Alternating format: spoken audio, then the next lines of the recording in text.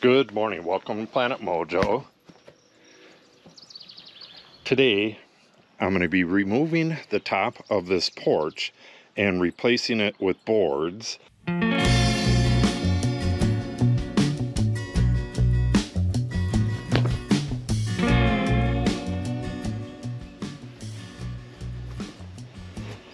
This entire porch was going to be replaced as soon as I got the wood shop set up.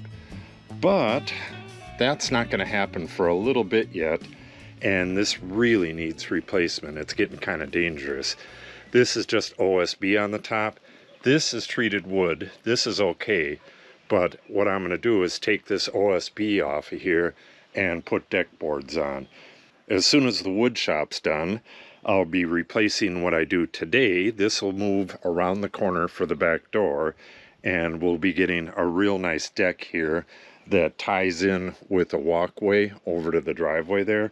That's going to be pretty cool as well, but I really can't do that stuff without the wood shop, so that'll wait for the wood shop. Until then, let's replace this deck and we'll have something that looks nicer and is a good deal safer.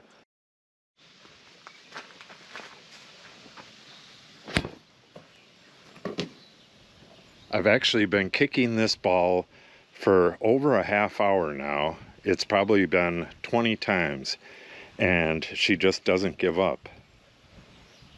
Are you done now? Can we stop? Okay, first thing I gotta do is get this top off, and it looks like that's a nail. I can't remember how this was put on. This has square drive, so I'll pull that off first. Oh. And that is number 15 Torx. So I need a number 15 Torx, a square drive, and this remains to be seen. I may have to just yank this off.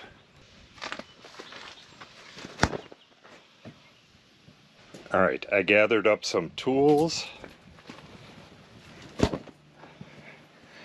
and it looks like these are Phillips screws in there. Hopefully I can get them out. Hopefully they don't disintegrate on me. And that should be good enough to start with. Let's get started on this.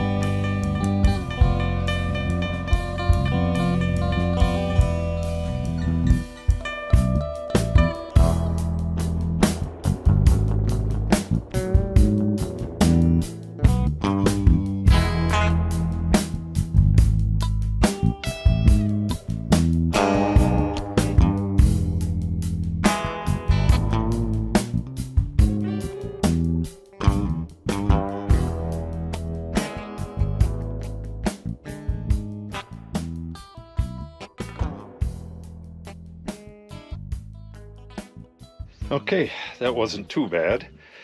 Now, these screws, the heads are all messed up on them. They are pretty flimsy, but I'm still gonna have to cut these off. I'll just go along and cut them off flush. It'd be nice if I could use the oscillating tool, but the Sawzall is a better tool for that if you have a metal blade. And I'm not 100% certain that I have a metal blade. I'm gonna have to go look for that. But cut these off, clean this out a little bit, get this mess cleaned up, and then I can start cutting the boards and installing them.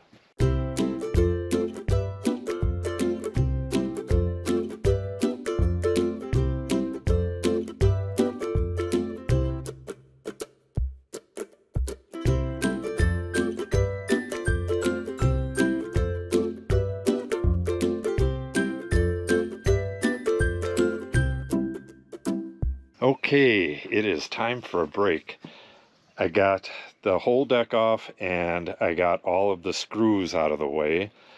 Next thing I need to do is get this re-leveled. Well, after a big cleanup, get this thing re-leveled, and the boards pretty much just got to be cut to length, and I believe only the very back one is going to be cut at all, so that should be fairly easy. All right, let me cool off for a little bit and I'll get right back at this.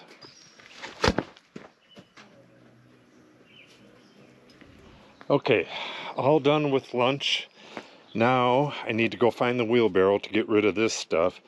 I believe this is pretty level. What it is it's just pushed more towards the house on that side. So it looks like it's not level, but I do believe it is level, but we'll check that in a minute. Let me find a wheelbarrow for this stuff.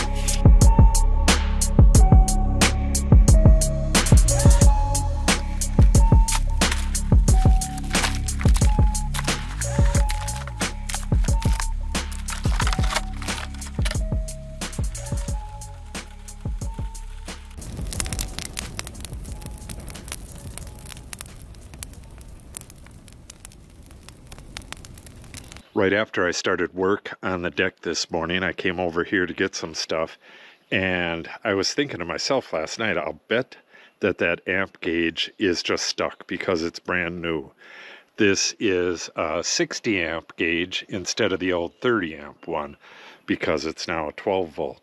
So I came over here, leaned over from that side, and just gave it the slightest little tap, and it went back to zero. So the amp gauge is good. Well, hopefully it doesn't stick again. And the oil pressure, I believe it was at 12, but it might have been at 15. And it's supposed to be 15 at idle. So once I get the fuel system hooked up and get an air cleaner on it, I'm going to drive this thing around, go take it down the road over here, and see what the gauges say at load, or at least at that little bit of load, and see if it changes. It should be between 20 and 30 at load, and again, I don't know how much of a load it's going to be on just driving up and down this road, but it has 1030 in it instead of straight 30 weight, so once it warms up, the oil gauge may change, so we'll see on that. Got a bit of a mess here from working on the tractor yesterday, but there's my boards. What do we got here? 7 boards. So that shouldn't take long at all. All I got to do, these are 8 foot and right around 3/8 of an inch long. I just got to trim both ends nice and neat and get them down to exactly 8 feet and bring them across the street. I moved the sawhorses here and it looked like a leaf fell, but we have a little tree frog right there. I don't know if that's the guy that was making all the noise yesterday. I think that was a toad. We have a big toad that we see around here, and something was making a huge amount of noise over here. But this is a tree frog. I'm going to scoop him up and move him out of the way so he doesn't get hurt, and then get back to cutting wood. Not sure where to go with him. This deep grass should work. Dude. Time to go, little guy. Tree frogs are so cool.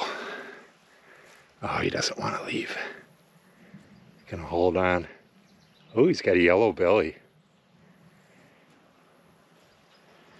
Come on, guy. Gotta get to work. Yeah, zero fear. And they have them, I don't know if you'll be able to see it, but they got them big suction cups on the ends of their toes. It's probably not the best place, but I think I know a better place. They like to hang on the side of stuff, and I don't think they're much of a grass dweller. Oh, hold on, little guy. So we'll go right here.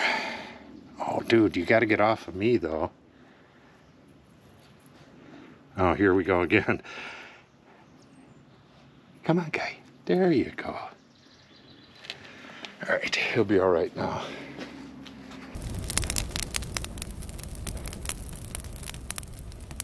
Okay, that was kind of bizarre. That little tree frog that I just put over here a little while ago, and he went under the container there, he was poisonous. I started loading this wood onto here right after that, and it felt like I got a bee sting, but it wasn't all of a sudden. It just came on over a couple minutes or so. So I went home, washed my hands good, and put some Benadryl on it. It's right here, and it was a little bit purpley at first. And just for the heck of it, I asked Cindy to look up tree frogs in Wisconsin, and sure enough, he was a poisonous tree frog. What the hell? But I'll be fine. Okay, let's get the rest of this on there.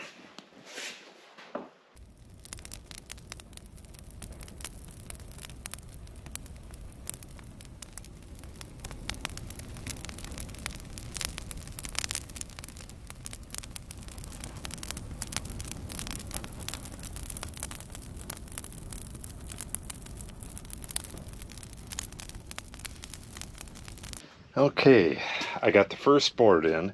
This was probably the straightest board out of the batch. Now, this board has a slight bow in the middle, so what I'm going to do is get it nice and evened up with the other board on the end. You can see it's not touching the nail there. I'll put a screw in here, another one down at the other end in the same place, and then I'll take my clamp and just snug it up to here. Put a screw in there, and then put the rest of the screws in. Then I'll assess the next board. Oh, and this one is actually upside down. All boards have like a little cup to them. The cup should be up in exterior work, but this has this big chunk of wane right here. And what wane is basically, it's the cambium layer. It's the outside edge of the tree. And I probably could have used it way in the back because I believe I have to trim that board down, but we'll just do it this way, and hopefully the screws will pull out the cup, because otherwise the cup can hold a bit of water and the board's not going to last as long. But we have some really good screws, so hopefully we can get the screws back out of this one. The screws that were in here originally, we got those, oh, what was that? Probably 12 years ago, 13 years ago. And they were practically giving them away. Cindy worked at Lowe's at the time, because they were not made for the new type of treated lumber. They were made for the old type of treated lumber.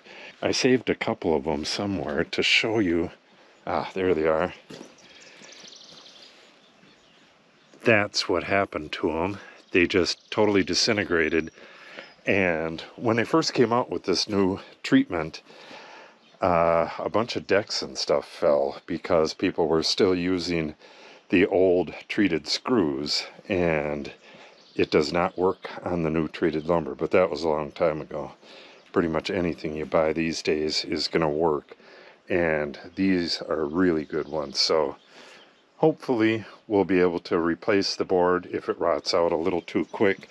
But like I said, this entire little deck, we're just going to pick this up and move it around the corner, and it's going to be for the back door back there at some point.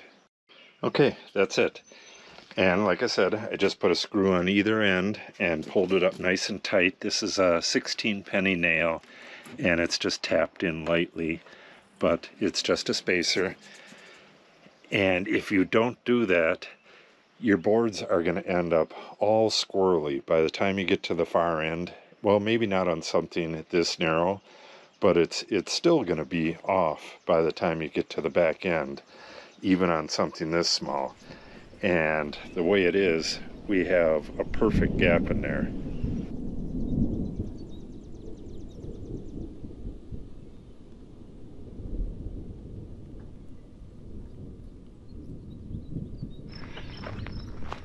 I've been rushing, trying to get this done as fast as possible because we have that storm coming. I don't know if that's going to hit us, but it looks like this will, and that's rain as well. So I'm going to have to hustle here for a bit.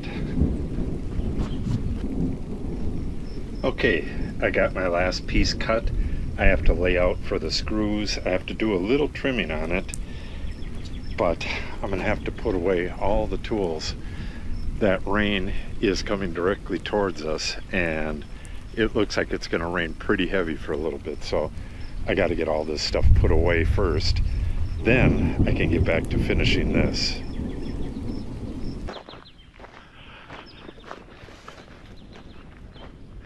It looks as though we are not going to get any rain from that storm there.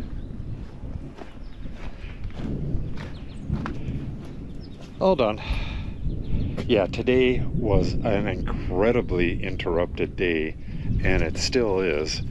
Natalie's BFF is here, so I can't talk very loud. They're right up there. But it's done, and it's really nice. Very sweet. I actually did weed for about an hour at lunchtime, and there's not a huge amount of weeds in here. What I'm trying to do at this time is just whenever a grass gets this big, when you can definitely see it above the other stuff, I yank it out. Otherwise, I just leave it alone.